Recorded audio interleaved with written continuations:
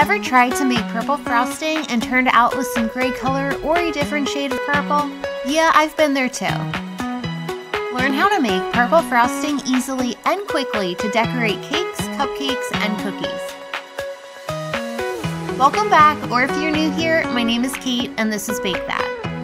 I am using the Americolor brand of gel food coloring, but use whichever brand of gel food coloring you have available. You may just need to use more drops of gel food coloring. Add 9 drops of fuchsia gel food coloring to 1 cup of your favorite white frosting.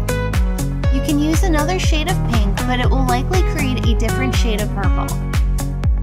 And add 3 drops of blue gel food coloring. Stir the gel food coloring into the frosting until it is completely mixed in.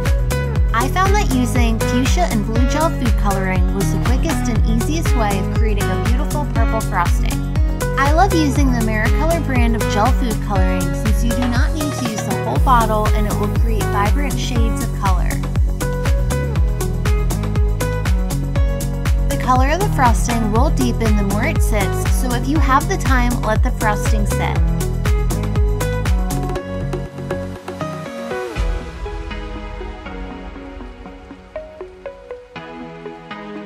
Purple frosting is perfect for decorating flowers or other designs on cupcakes, cakes, and cookies.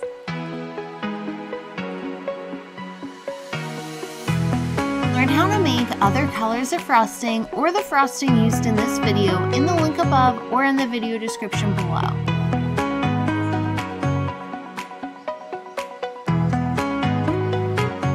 Thank you so much for watching. Come back soon to bake more good things.